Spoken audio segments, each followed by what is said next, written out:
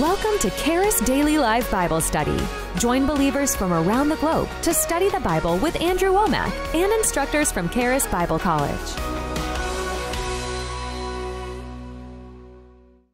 Welcome to Charis Daily Live Bible Study. I'm your host, Tanera Garvin. Thank you so much for joining us this Thursday evening. I want to let you know Charis Daily Live Bible Study is daily. So you can join us every Monday and Friday at 10 a.m. Mountain Standard Time. You can join us Tuesdays and Thursdays at 6 p.m. Mountain Time and Wednesdays at 7 a.m. Mountain Time. The live Bible study is also live, so we want to invite you to interact with us. And the way you can do that is whatever platform you're watching us on tonight, I want to encourage you, take a minute during this teaching that while you hear something that blesses you or you have a question about it, put your questions, your comments in that section below what you're watching us on. And we want to take some time at the end of today's message to answer your questions. So we encourage you to do that. I also want to let you know that if you've been blessed by this ministry or you have a heart to partner with it, we want to encourage you, you can do that at awmi.net/give.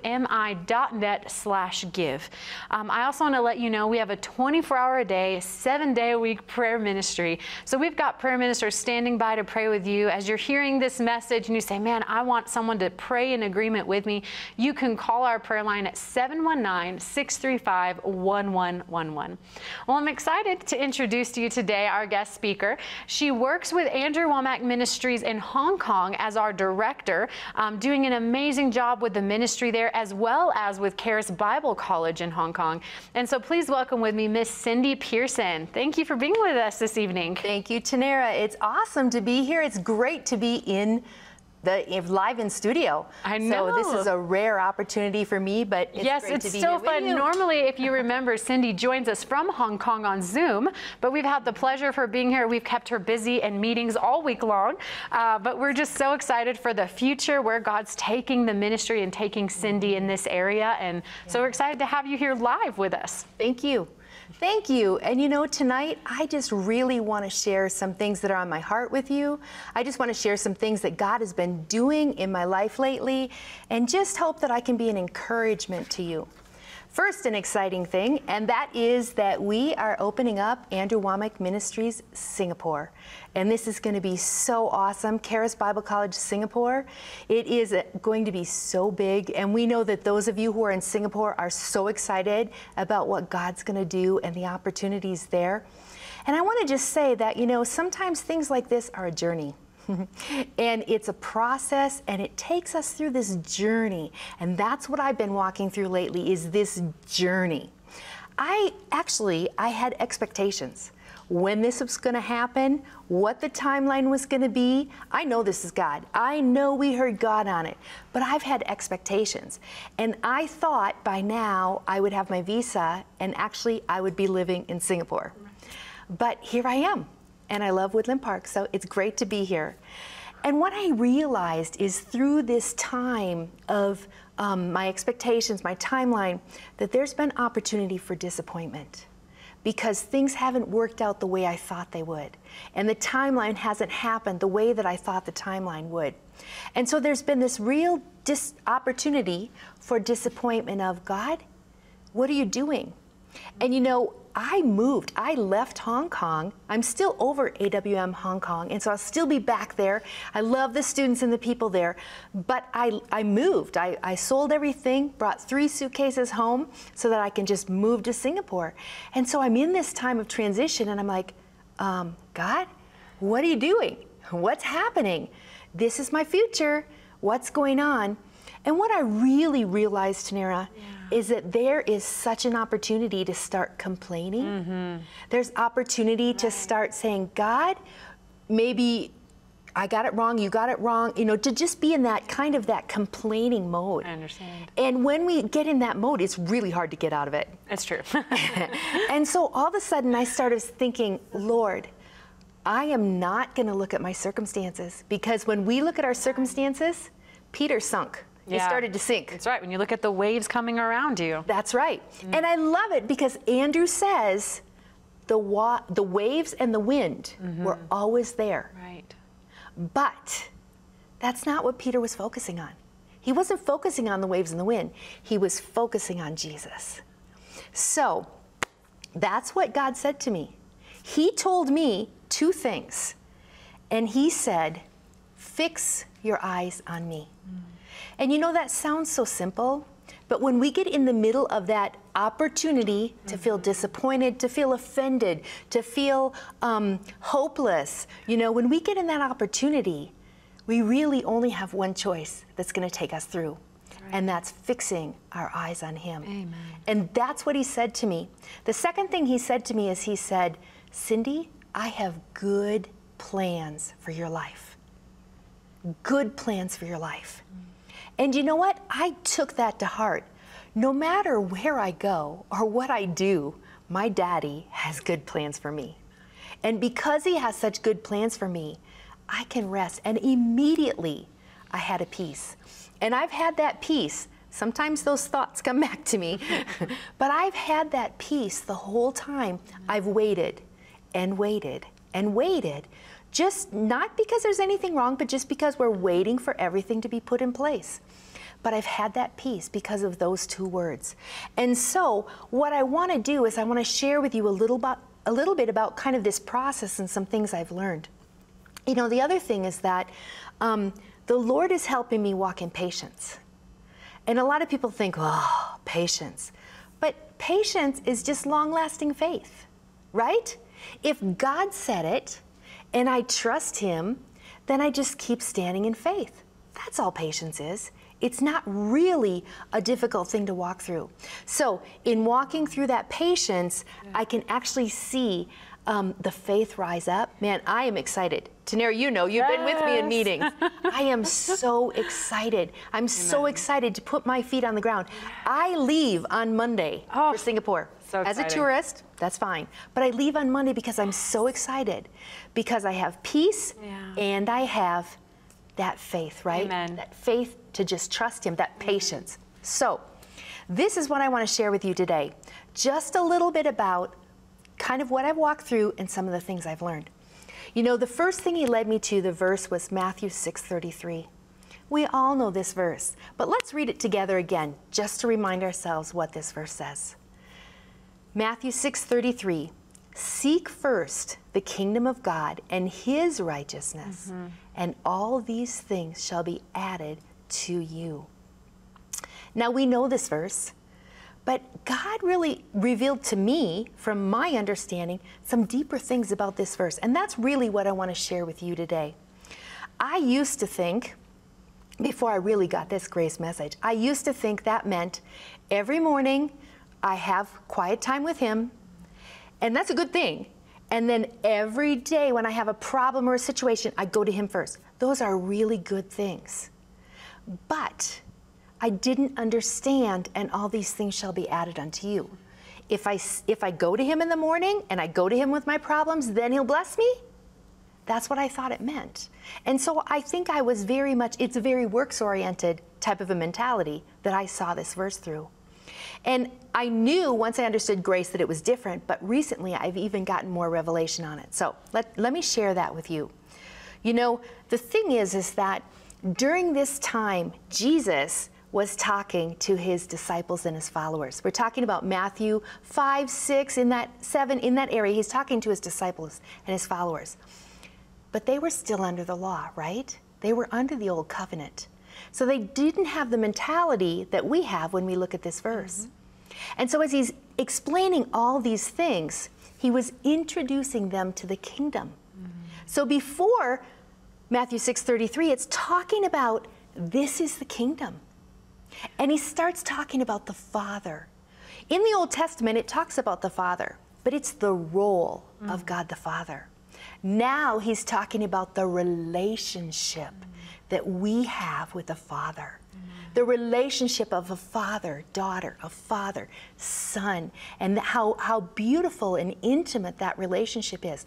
Jesus was sowing seeds into them to say, the kingdom is about relationship. Amen. It's about the Father. Then he goes on to talk about the Holy Spirit. Again, we know in the Old Testament, the Holy Spirit would come down on the prophets, right? And rest on them, and they would prophesy and do things under the power of the Holy Spirit. But he couldn't stay there. There was no resting place for the Holy Spirit in man in the Old Testament.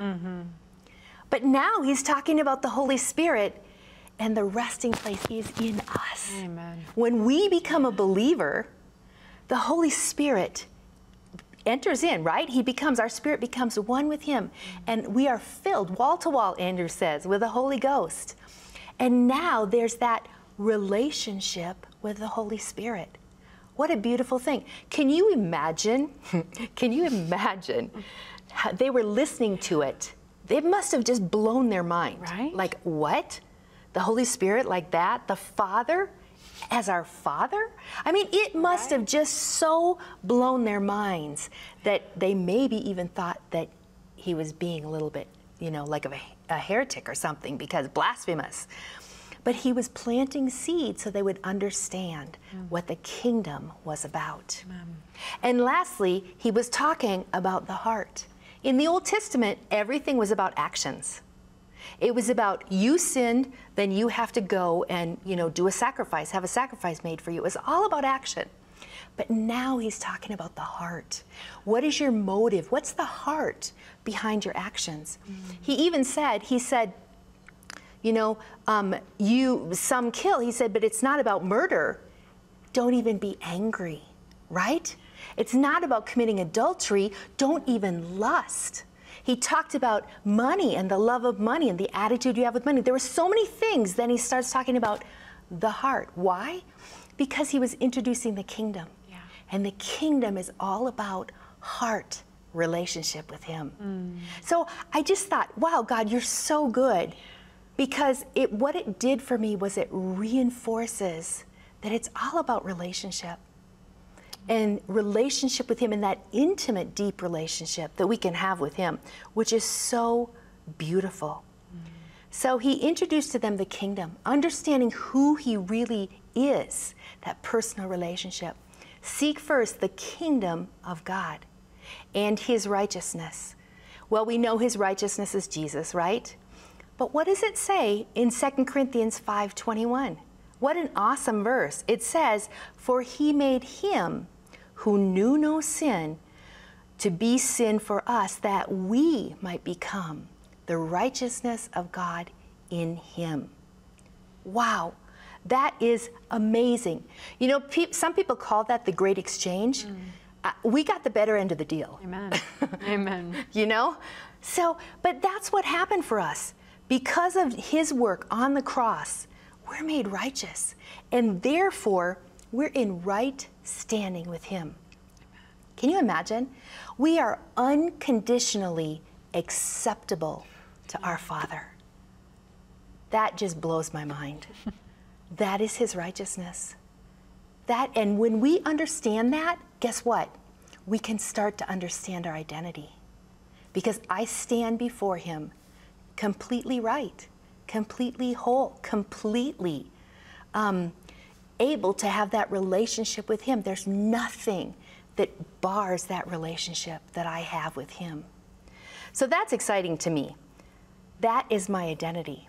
So as I talk about this, the first main point, really why do we seek him? We seek him to know the kingdom. We seek him to know who he is and his righteousness. So we can have this relationship with him, but then also we can know who we really are. That changes it just changes the whole way I look at that verse. It just changes the whole thing. It does. Because it makes it all about relationship. Yeah. And I just love that. So the second main point then is when we understand who we are in him, that's the position that we seek him from. Right. We seek him from that position of, I already know who I am. I'm his child. I'm his daughter. Yes. He's given me everything I need for life and godliness. That's how I seek him. That's amazing. That's totally amazing to me.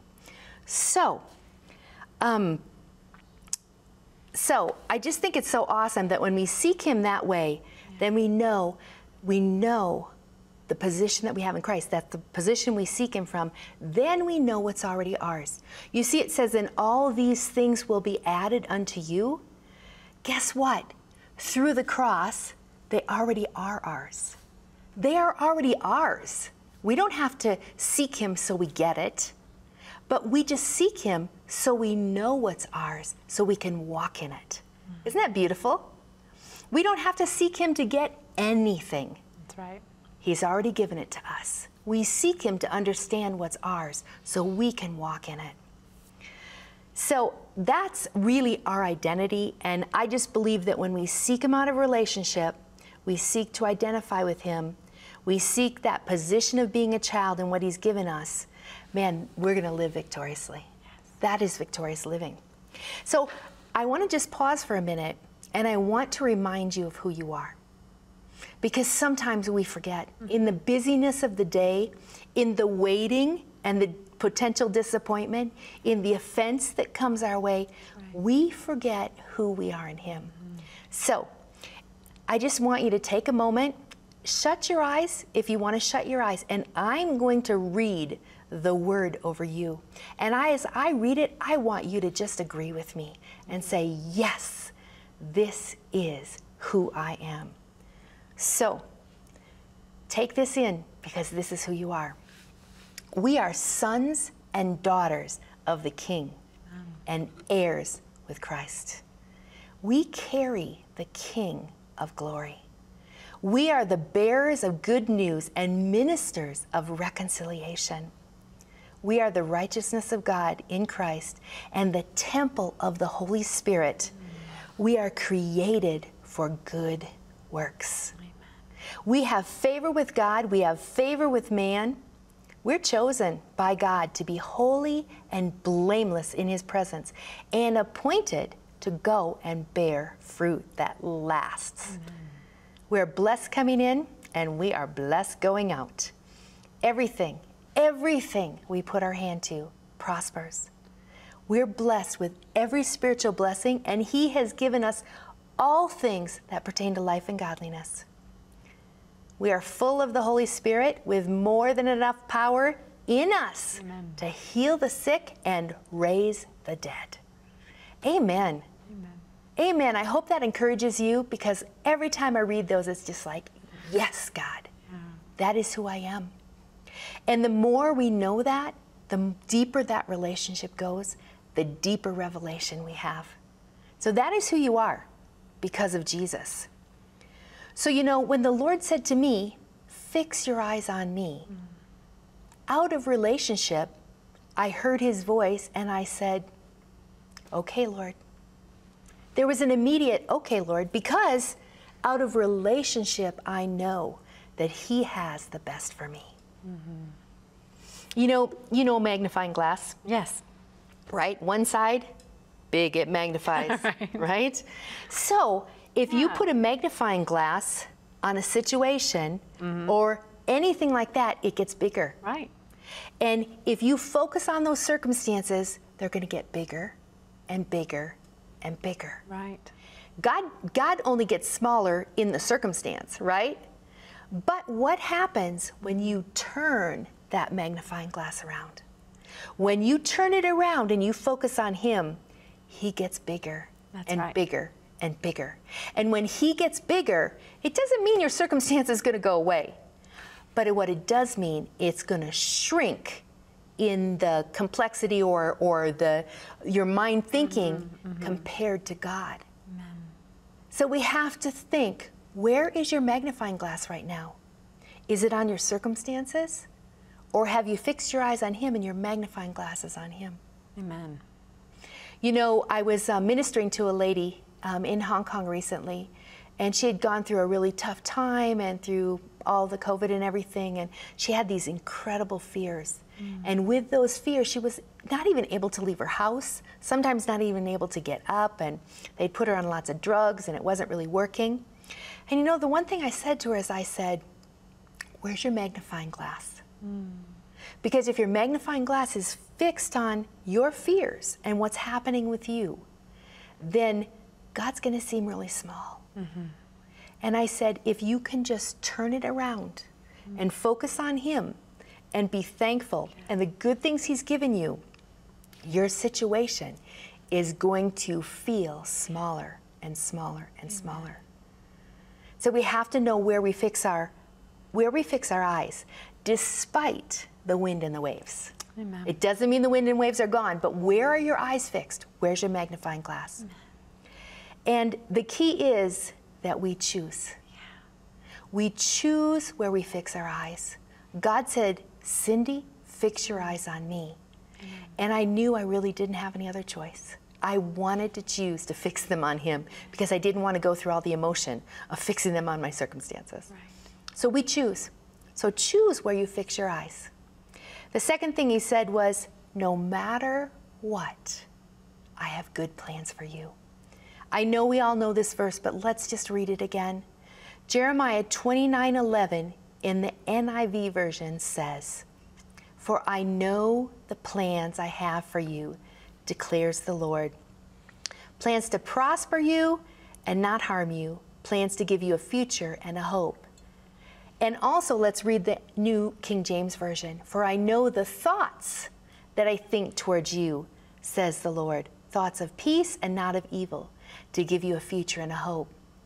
He has plans. He declares plans over us to prosper. I declare over you God's promise that he has plans to prosper you. He thinks good of you. Amen. He has a future for you. He has hope for you. If you're feeling hopeless today or you don't think you have a future, go back to this verse and just read it out loud and say, thank you, Lord. This is what you have for me today. If you're feeling disappointed, right here, he has plans for you. He has good plans for you. He's a good daddy. He is a really good daddy. Amen. So we can trust him. And when he said that to me, I knew I could trust my dad, that he has good plans for me.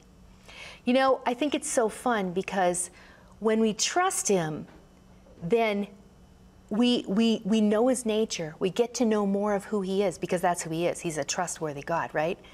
But let's look at Psalms 125, verse 1. It says, they that trust in the Lord shall be like Mount Zion, which cannot be removed, but abides forever.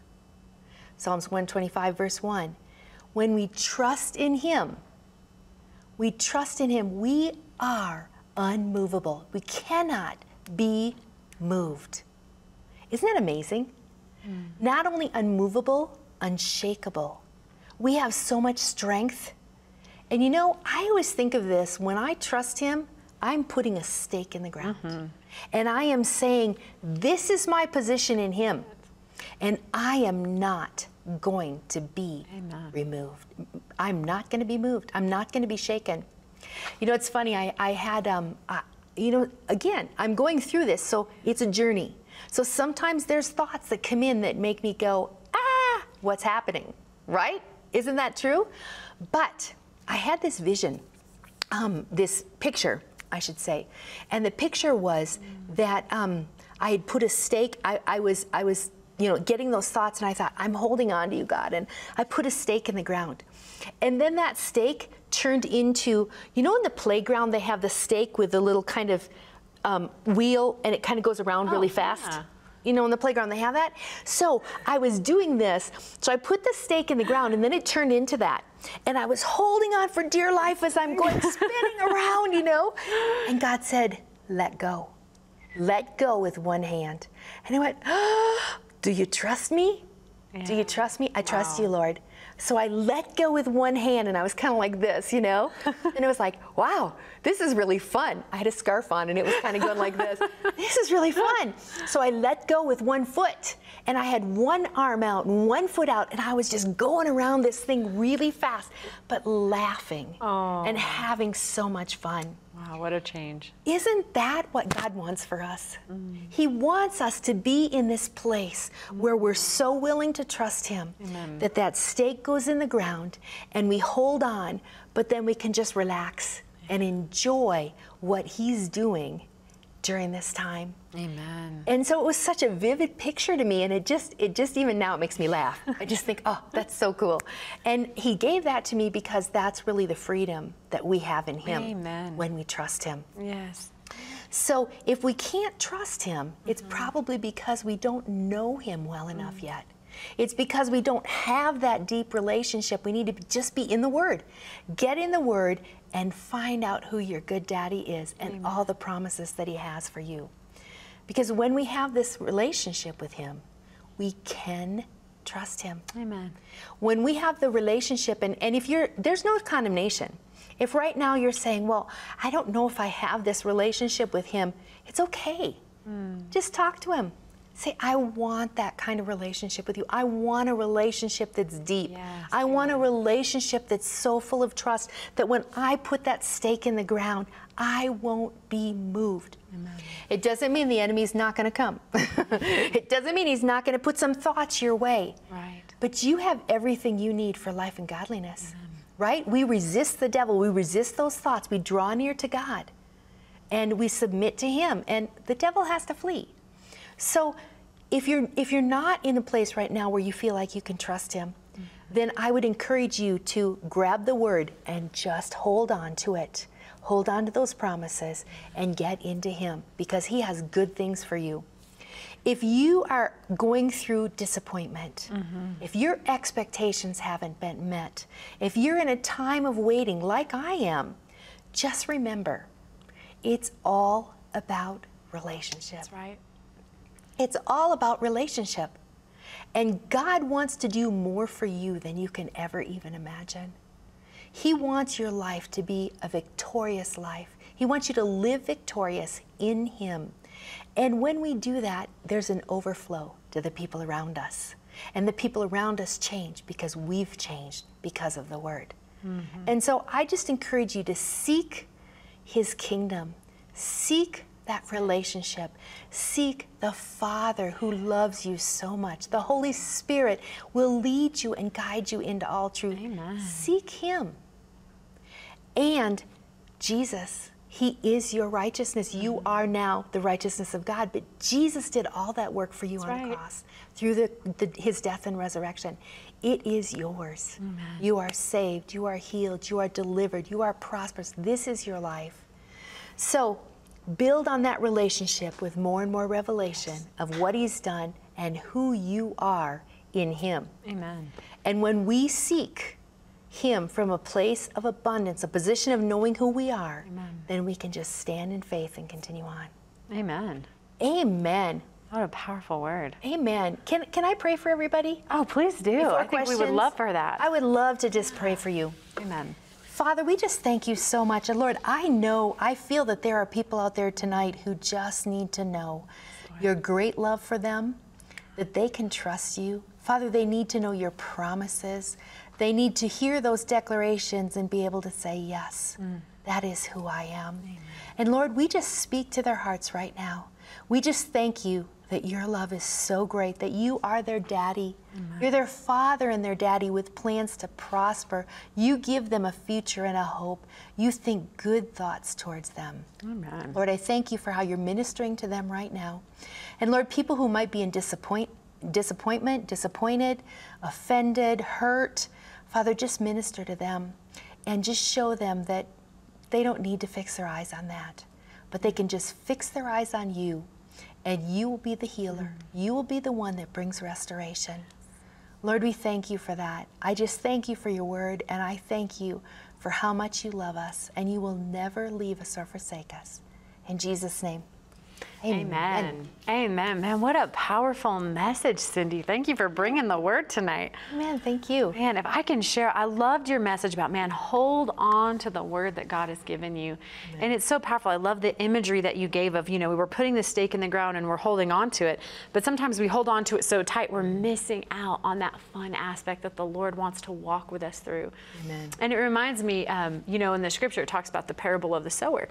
And in the parable of the sower, when it gets to the different types of ground, one of the ground that it gets sowed upon is the rocky ground, where immediately it springs forth, right? So we hear a word from the Lord, the seed is planted. Immediately we get excited and joyous over it. Yeah. But that part of the verse says, and then persecution comes for the word's sake. Yeah, that's right. That's and right. So when persecution comes for the word's sake, in the scripture about the parable of the sower, it talks about how the seed that's sown on the rocky ground, because persecution came for the word's sake, that it was then up uprooted and it blew away with the wind. They let go of the word of God. They let go of that word God gave them because persecution came. Well, it must not be God. Well, this must have happened. And so I think so much more that understanding when persecution comes, it's rather a confirmation Amen. that you've heard the word of the Lord, and hold on to that word, but enjoy the ride. Amen. Yeah, that's good.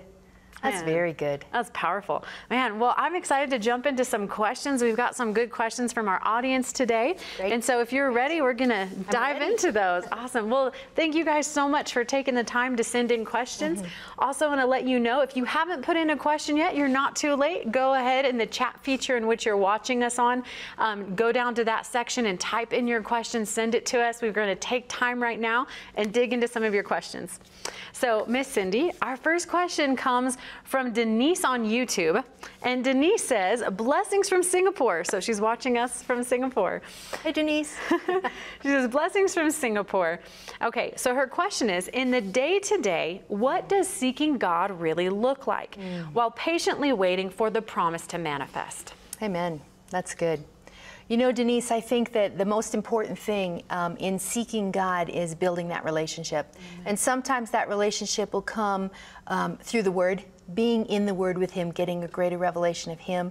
Sometimes the relationship comes through, praying in tongues, just enjoying fellowshipping, thanking Him in prayer. It also can come just through singing and worshiping. But, sometimes I find the relationship just come through being outside, being in nature, just enjoying Him, I think, puts our focus on Him. So when we're seeking, that word to me, seek, really just means focusing, right? Focusing. But I did look it up, and there's one place in the Bible where the word seek means sing. Isn't that cool? Oh, that is neat. Yeah. So, but what it's doing is it's talking about the heart. It's talking about your heart, just seeking Him, just focusing on Him, spending time with Him. And sometimes we can even just spend time with Him as we're working, but our mind is still just focused on Him. So don't get too intense or legalistic about, I got to seek Him, but just focus on Him and enjoy Him. Amen. I think when we enjoy Him, we see a greater aspect of who He is. Amen. Well, delight yourself in the Lord, That's right. And He will bring you the desires of your heart. So it's beautiful. Just enjoy Him. Yeah. I love that. Awesome. So we have another question. Yes. This one comes from Sharon on YouTube. And so Sharon asked the question, what exactly does fixing your eyes on Jesus mean? Doesn't mean you're always thinking about Him. How is that possible when there's so much going on in the day-to-day? What are the practicals of fixing your eyes on Jesus? That's good. I think a lot of times when we fix our eyes, it's also, the word that comes to me too is peace, right? So I have been in this situation, been in this weight, right? And I have so much peace. And it's the peace that tells me that I'm fixed on Him. Because it says the peace of the Lord will rule. That rule word means umpire. It's like the final authority. And so when I have peace, I know that I'm fixed on Him because I'm not agitated, I'm not stirred up. If I was fixed on my circumstances or focused on my circumstances, I would be anxious, right? I probably would be exhausted, because that's what fixing our eyes on circumstances does. It makes us exhausted and tired and maybe crabby, and I would have all those things. But because there's such a peace in me, and I think even an excitement, then it shows me that my mind is fixed on Him. Now, do I have a lot of things going on? Is my mind full all the time? But sometimes it also means that do you ever get those times when you feel like the Lord is just saying, come away? Oh, yes. And it doesn't have to be a half an hour. It doesn't have to be an hour. Just a moment. It's just a moment. And maybe it's just okay, let's put this here for a minute. I'm going to just pull back.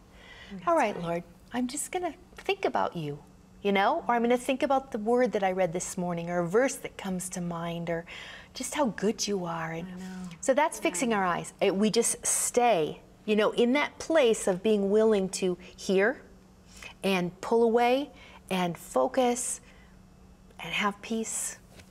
Amen. That's powerful. Yeah.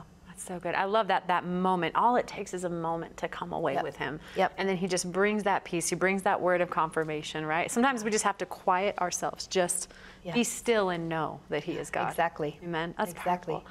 Well, we have another question. So this one comes from a guest on chat.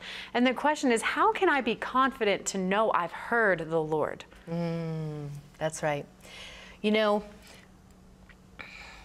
the Bible says, he says, my sheep hear my voice. Amen. And so God is always talking to us. Amen.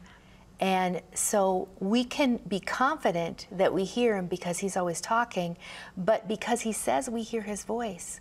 So people get confused because they think it has to be this big booming thing. But you know, sometimes it's the word. If I get something from the word, I'm hearing his voice because the word is his voice. Amen. Or sometimes I get a nudge.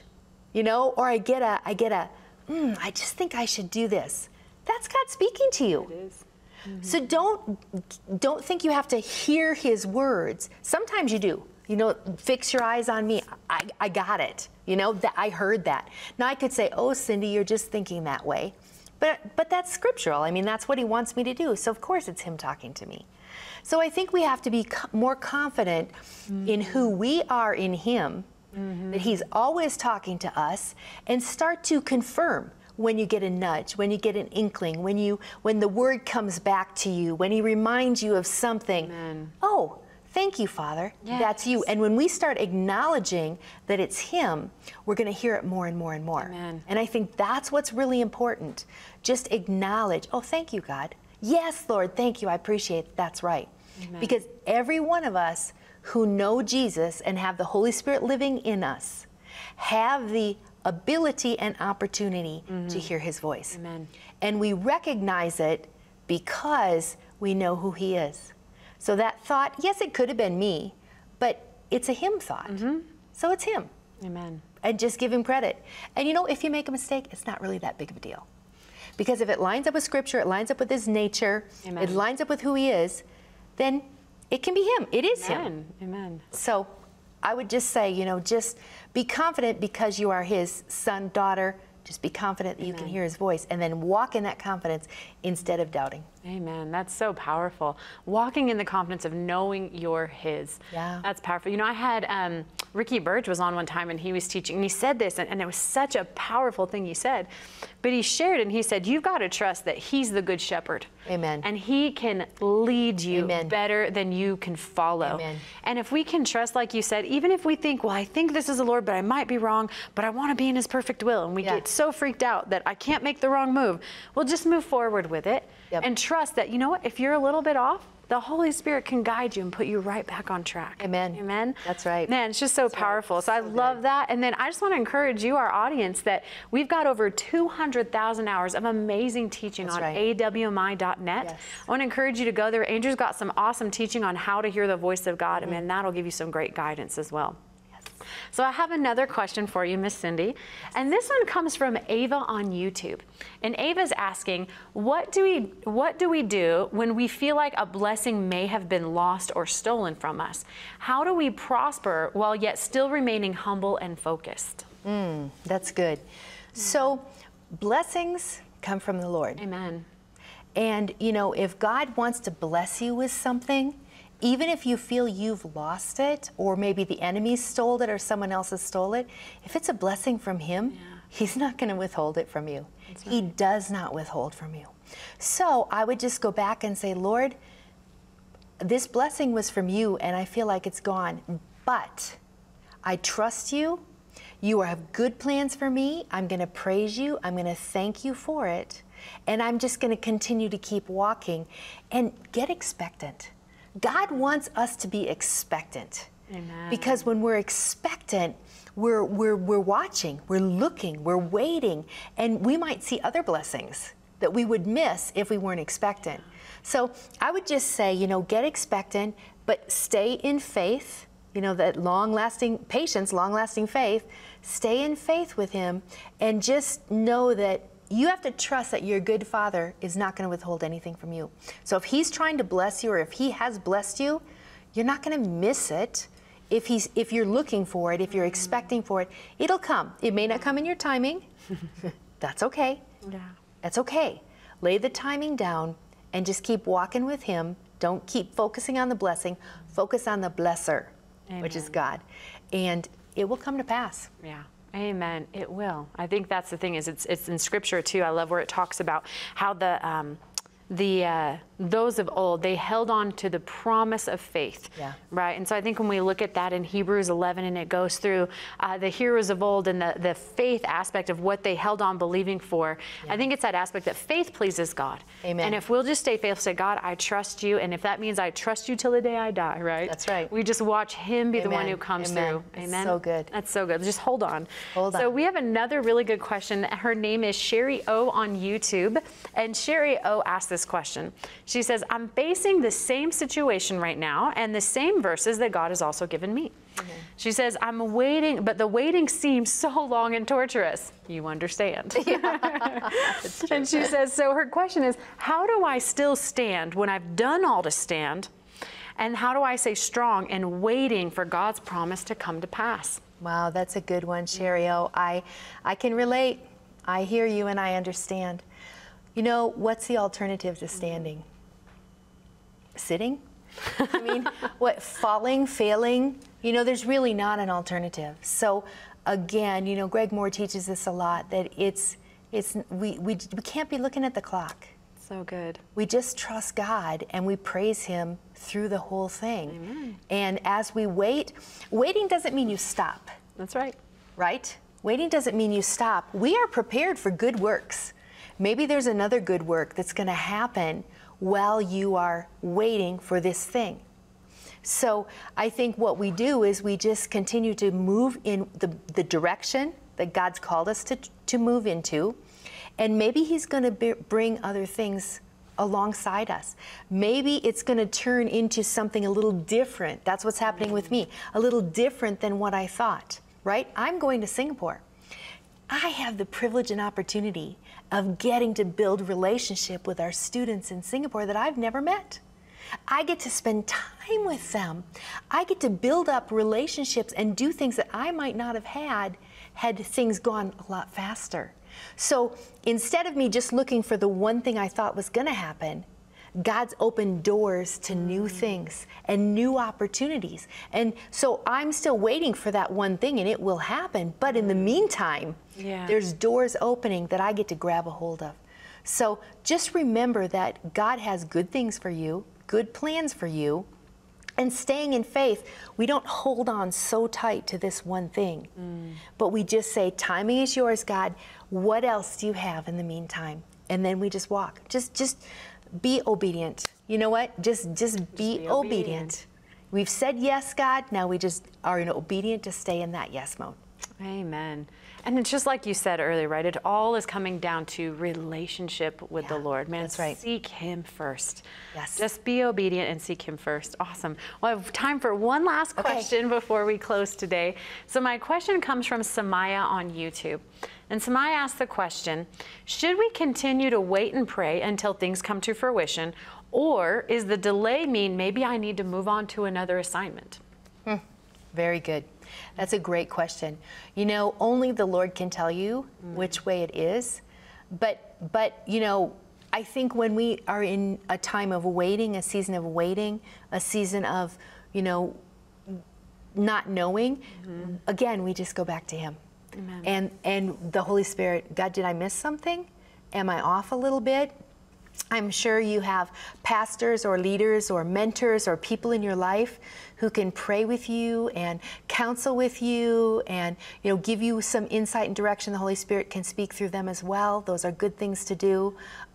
Just because we're waiting, you know, wait on the Lord. Just because we're waiting doesn't mean we're wrong. That's good. Sometimes it's the timing that's not right. Yep. But again, then there's other things during that time. So, you know, if you're waiting and you're just not sure, well, go out and help somebody. Go out and serve somebody. Amen. Go pray for people. You know, get out there and share the gospel. Do the work of the ministry still as you're waiting, because God is faithful. Right. The word says he is always faithful. He will complete what he started. If he's told us something, amen, it's going to come to fruition. He's going to do it. Amen. So in the waiting, don't just sit back and dwell, but in the waiting, go do something. Amen. Right? Go pursue his will to bring people to the Lord, right? Amen. Share the gospel with others, the Great Commission. Amen. Heal the sick.